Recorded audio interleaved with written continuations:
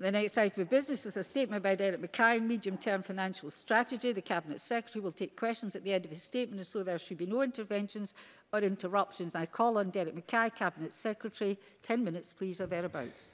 Presiding Officer, I am pleased to set out the Scottish Government's second annual medium-term financial strategy. When I made the equivalent statement a year ago, I noted that Scotland's public finances were set in the context of continuing UK government austerity, Brexit uncertainty and an inhumane, hostile approach to immigration. I'm disappointed to say that these still set the context for our public finances today. This is a time of unprecedented austerity. At the end of last year, UK public spending as a share of national income had fallen for a 9th successive year in a row, the only time that this has happened since the Second World War. The Resolution Foundation has highlighted that it particularly affects low and middle income households. Between 2010-11 and 2019-20, our block grant for day-to-day spending has fallen by £2 billion. The decision to pursue a path of austerity by successive Chancellors means that over £12 billion less has been invested in the Scottish public services over the last 9 years. But let me be clear, austerity is a choice and not one of Scotland's making. The UK Government's policy of austerity is both unnecessary and counterproductive. Leaving the European Union is not in Scotland's interests either. It's also not Scotland's will.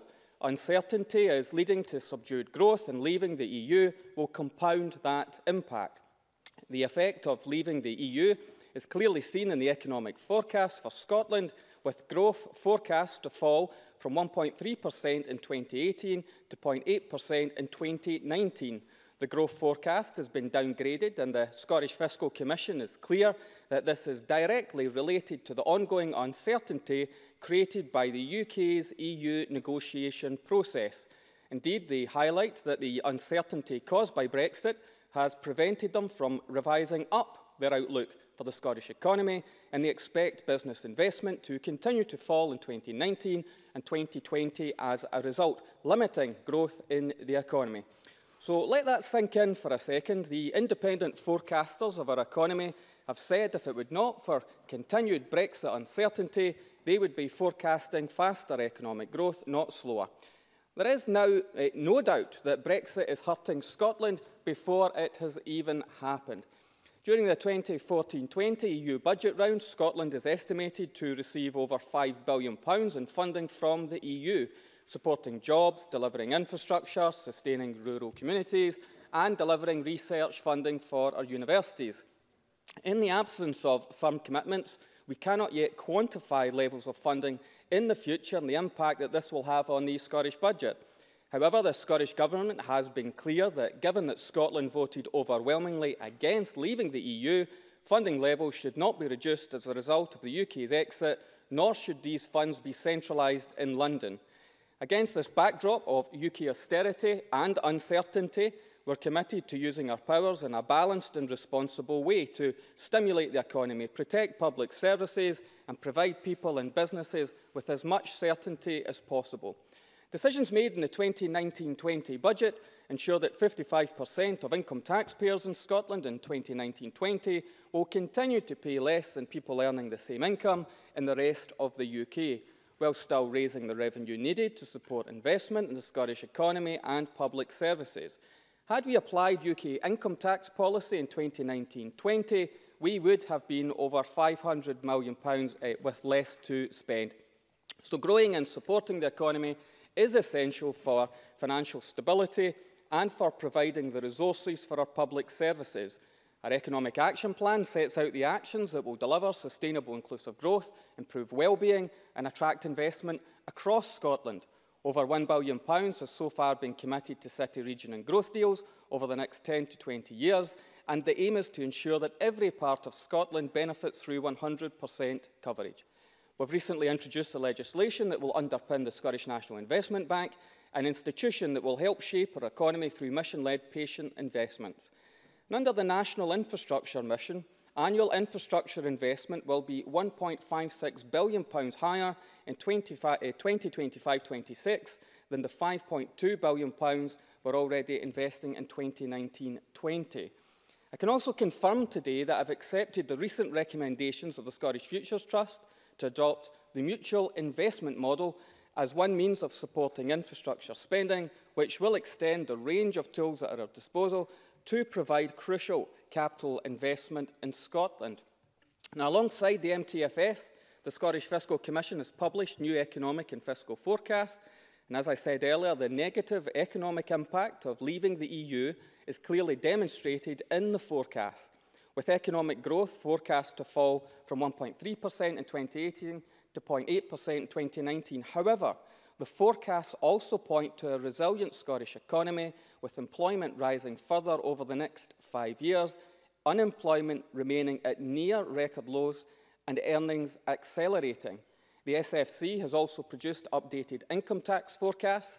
These have increased in every year from 2018-19 over the forecast period, relative to the SFC's December forecast. For 2019-20, the forecast of income tax revenues has risen by £20 million, largely driven by an improved outlook for earnings. However, forecasts for the block grant adjustment deducted from the budget each year have gone up by even more. This means that the net contribution of income tax to the 2019-20 funding envelope on the basis of current estimates is about £188 million smaller than forecast in December. So this position is indicative. The 2020-21 budget will be determined by the next round of forecasts by the SFC and the OBR in the autumn. So I've set out in this medium-term financial strategy a set of principles and policies that will guide the use of our borrowing and reserve powers. Decisions are guided by the principles of sustainability, stability, budget flexibility, intergenerational fairness, value for money, and transparency. But it should be clear that the circumstances that determine the use of our powers will often depend on factors beyond our control, with UK government spending decisions continuing to be the main factor in determining the Scottish budget.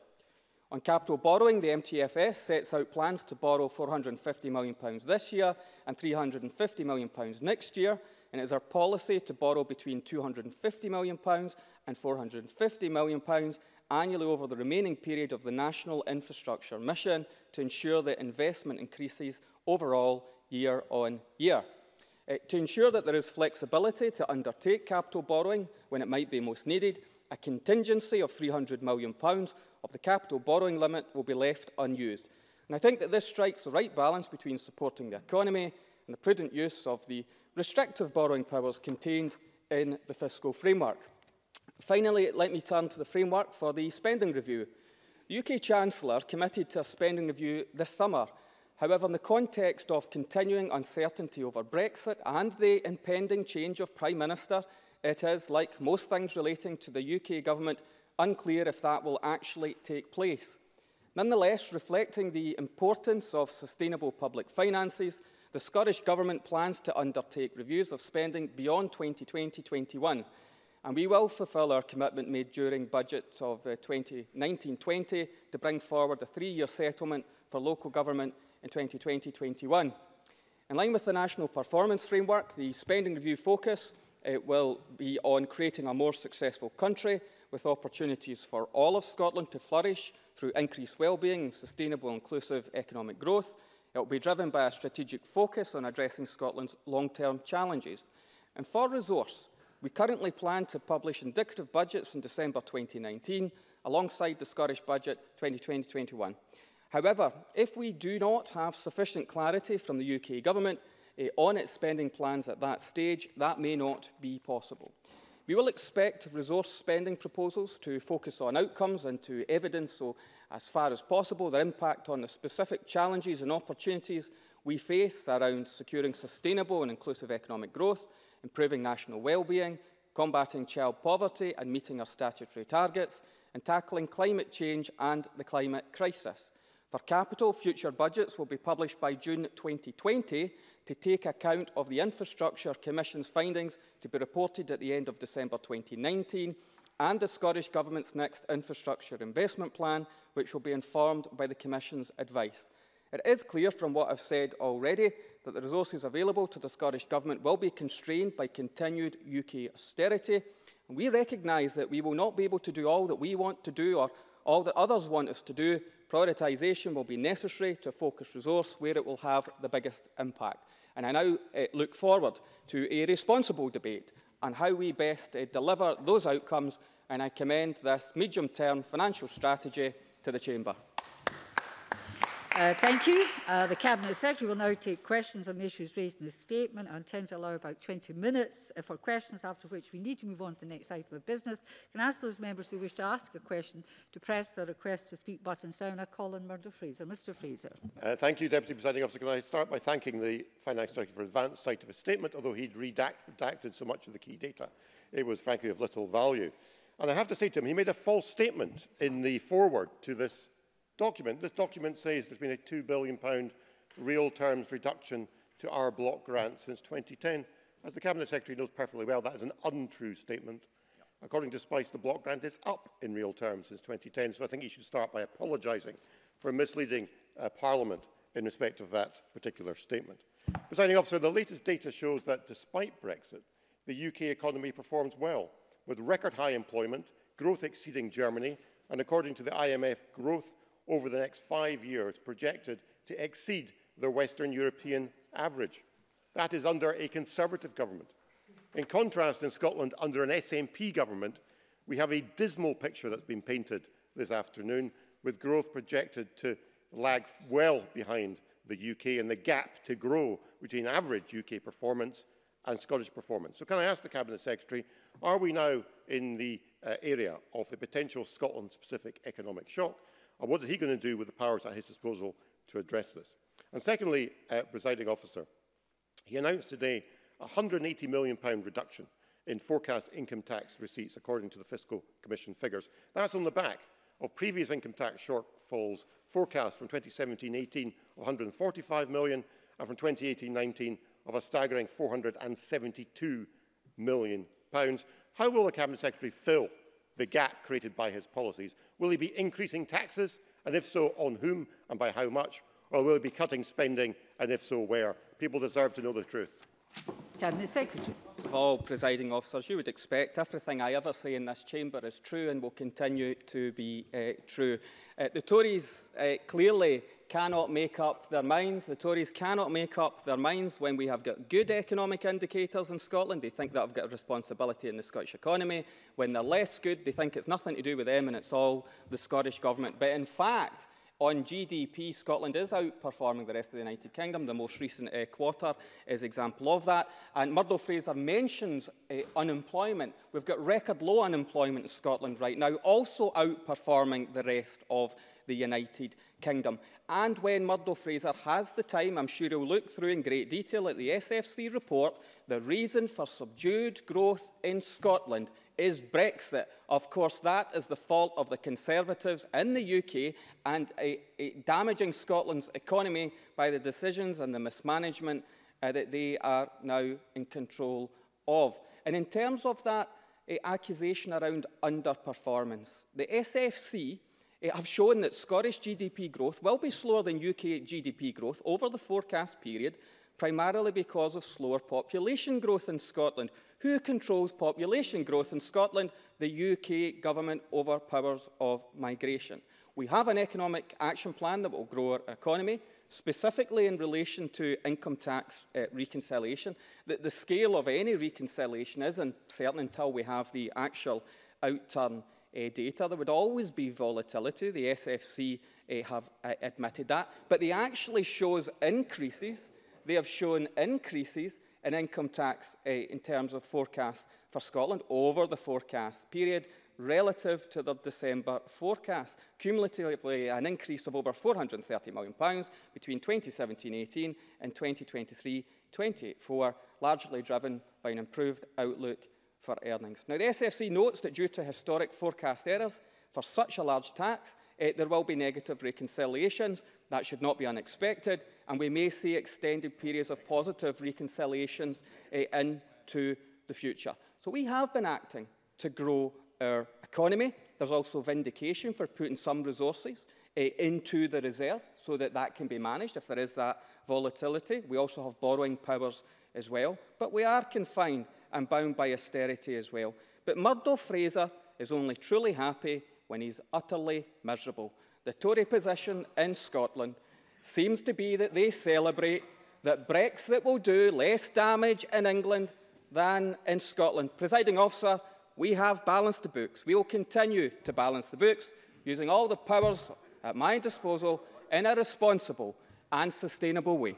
Now, before we move on, I've been quite light here, but that was a bit of a mini statement, and you know well it was. So we can have crisp answers, please. I call James Kelly, to be followed by Patrick Harvey.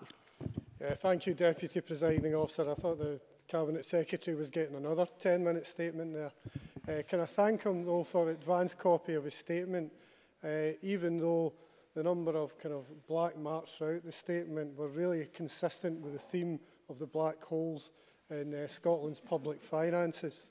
The bleak figures announced today, specifically the Cabinet Secretary indicating that there is a potential 188 million less in the spending envelope for 2019-20. It will worry those that care about what's going on in Scotland's communities. So people that have to wait hours and hours for ambulances, families with kids at school that see education resources having to be cut by councils, and those that are stranded on train station platforms with trains that don't turn up in time as they await journeys to work, will not welcome today's statements. Can I specifically ask the Cabinet Secretary then what action in terms of the medium term financial strategy is he going to take to address the gap in Scotland's public finances and also the gaping hole in Scotland's public services?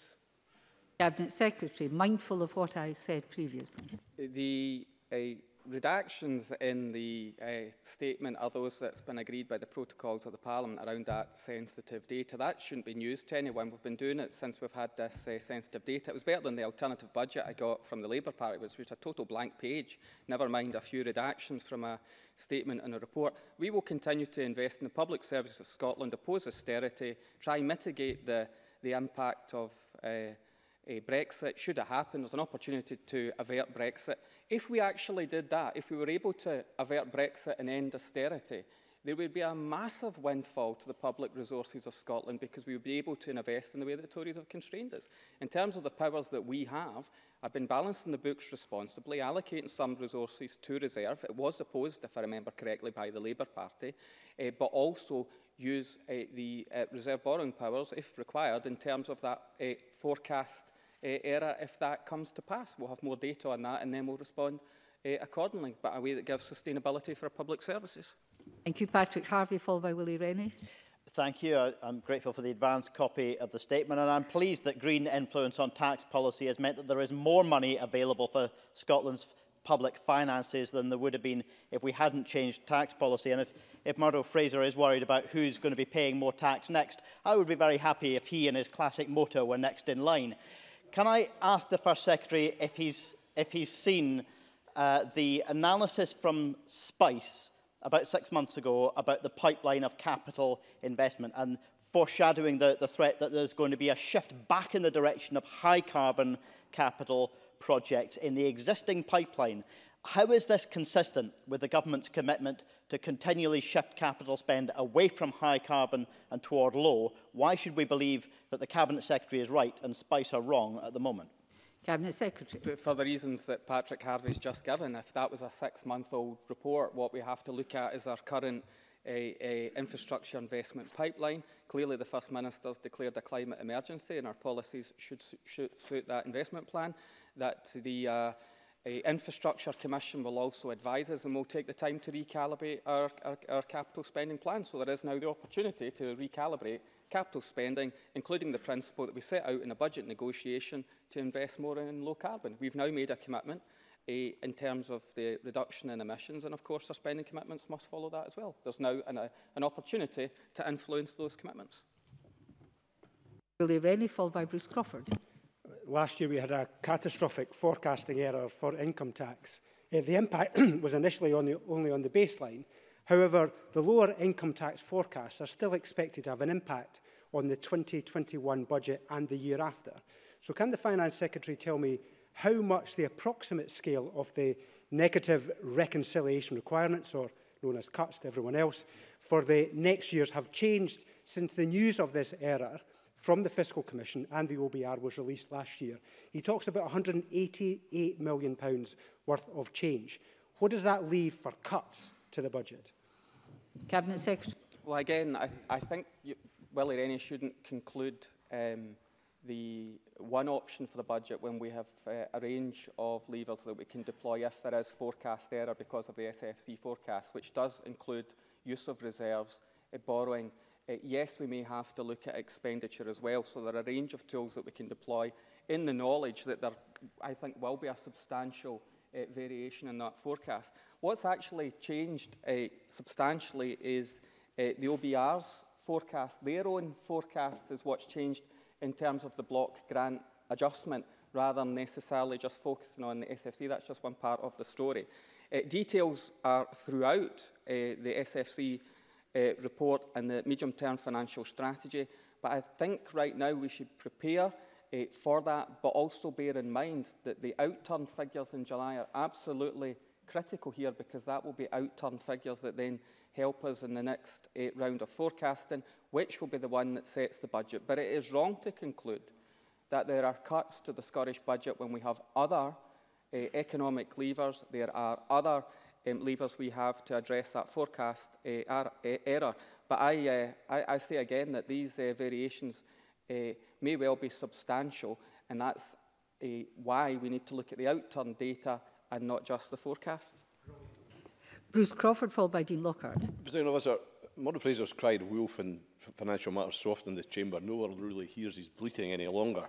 But as far as the cars are concerned, I can say that I saw Murdo recently in a very good hybrid motor, to be fair to him. I'd like your question, please. Yeah, okay. Would the Cabinet Secretary... Enough of cars. Would the Cabinet Secretary agree with me that these indicative income tax forecasts are simply just that, they're forecasts? And as we know, with one certainty about forecasts, they're almost certainly wrong. And given that the fiscal framework requires the Cabinet Secretary to pay heed to these forecasts, I wonder if he could set out his thinking on whether or not the current borrowing powers and limits that exist within the fiscal framework are sufficient to deal with the risk of forecast error. Cabinet Secretary. I suppose that partly relates to Willie Rennie's point again, that if it is a substantial variation, a reconciliation that's required, it may well be that the borrowing powers and the use of reserve, because of the levels of drawdown that are capped, that those parameters may be inadequate to address the scale of adjustment that may be necessary because of reconciliation. So I think there is good reason to look again at the drawdown limit so that we aren't constrained in the actions to address the reconciliation that may be required because of forecast error at the hands of the OBR and the SFC. Dean Lockhart, followed by Maureen Watt. Thank you, Deputy Presiding Officer. Let's be clear, Cabinet Secretary, Scotland's economic underperformance long predates Brexit. In fact, over the past 12 years, we have seen annual economic growth of just 0.7%. And this economic stagnation is set to continue. You have laid out growth forecasts Question, please. Just 0.8% next year compared to 1.2% for the UK economy. So isn't it time the Cabinet Secretary recognised that his economic policy is creating a low growth, low productivity and low wage economy? Cabinet Secretary. Since I've been Economy Secretary, GDP's outperformed the forecast, unemployment's at record low, outperforming the rest of the United Kingdom, exports are up more than the rest of the United Kingdom, and business enterprise research and development's outperforming the rest of the United Kingdom. I think I'm doing no bad. Maureen Watt, followed by Mark Griffin. The fiscal framework sets out on page 13 how the Scottish Government's block grant is adjusted to account for the proposed VAT assignment. Could the Cabinet Secretary explain further his view on this proposal, the risks involved and the potential volatility that could impact on this Scottish Government's spending plans? Cabinet Secretary. I have appeared at the Finance Committee. I have written to the Chief Secretary of the Treasury. I am concerned about the volatility and the lack of data that informs this. 1% error in this regard could cost the Scottish budget £100 million. So I think we have to get it absolutely right and not add to the volatility of the Scottish budget, and that's why I'm reflecting on the position as it relates to VAT, which is not a power, it's assignation. Mark Griffin, followed by John Mason. Thank you, Presiding Officer. Given that this is a 5-year plan, Can the Cabinet Secretary say where in the strategy are the billions of pounds needed for an income supplement that will cut child poverty and meet this Parliament's interim target in just 4 years' time in 2023? Cabinet Secretary. It is not intended to be a mini budget. It's not intended to set out the individual spending commitments. So I haven't done that in this process. That is something we would consider as we approach the budget.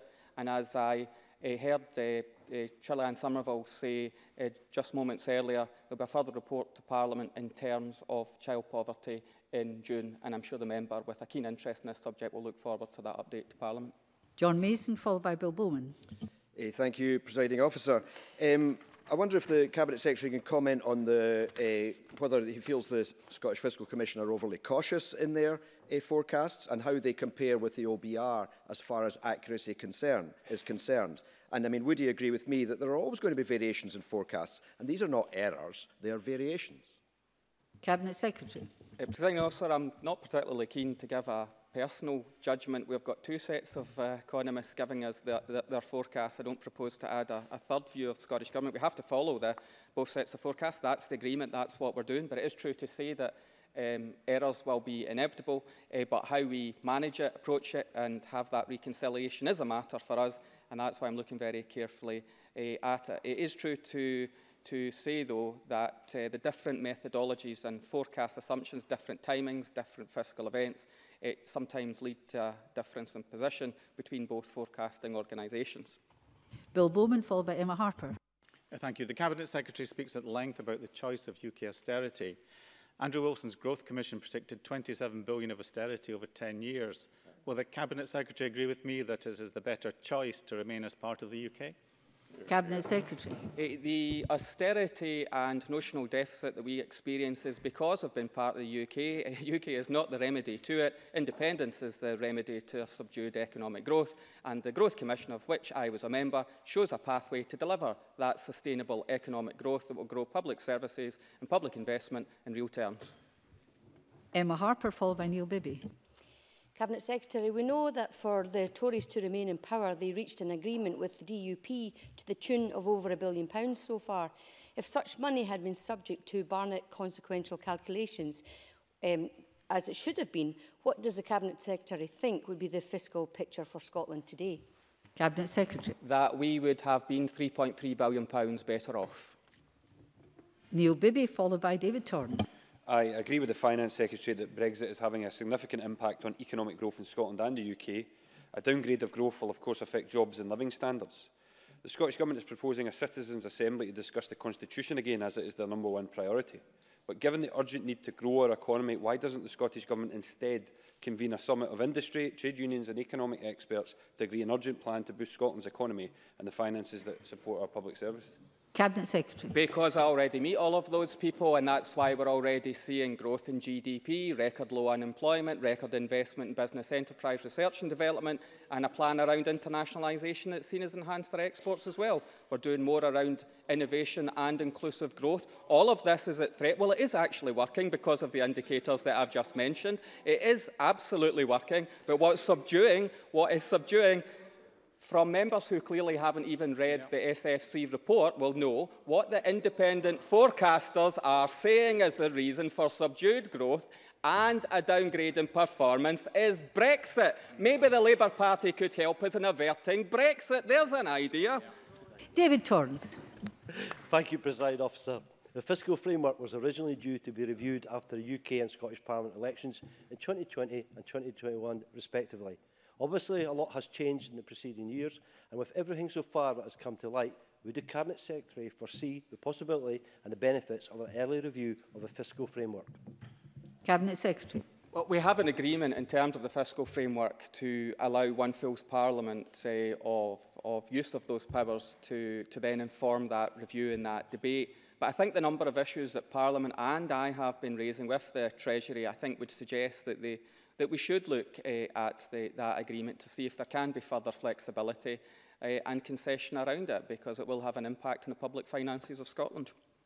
Thank you. That concludes questions on this point of order. I'm very grateful, Presiding Officer. On a point of order, I wonder if you and the other Presiding Officers could reflect upon the provision of information to members of the opposition parties in advance of statements such as this. I've just seen announced by the Scottish Fiscal Commission. Commission. Can I just ask you to sit down just now? Because I think I was sitting here when the Cabinet Secretary said there was a protocol when there's sensitive information. I don't want to repeat. You say it's on the record. Could I ask you to look at what's on the record first? And then return if you feel it's necessary with a point of order. You're referring to the it's not discussion. You're referring to the redacted parts of the statement. Oh, you're not. I beg your pardon. Beg your pardon, right? I'm grateful, President Officer. I was not referring to the redacted matters. I'm referring to the Scottish Fiscal Commission forecasts, which are integral to the statement that's just been made, and were not made available to opposition parties before the statement was announced. The Fiscal Commission have just said, just in the last few minutes, that their reconciliations anticipate that the budget for the current year will be reduced by £229 million. Sorry, the budget for next year by £229 million, and the budget for the following year by a staggering £608 million due to income tax reconciliations.